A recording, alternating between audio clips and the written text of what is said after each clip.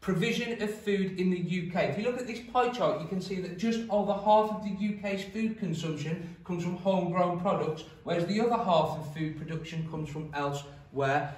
Why does the UK import so much food? Due to the ever-changeable weather and potentially extreme weather in the UK, there is risk of crop failure. Secondly, the cost of farm labour and cow feed is very expensive in the UK, so it's cheaper for us to source our food from other countries.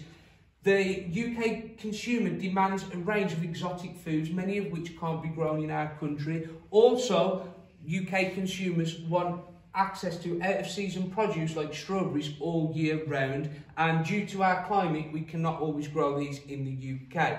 Finally, UK supermarkets, they're in competition with each other, so they go around the world trying to source the cheapest possible products. However, an issue with importing food is food miles. Okay, this is the distance food travels from where it is grown to the consumer's plate. An example we can talk about is Monge 2, which is grown in Kenya, which is about 6,000 kilometres away from the UK.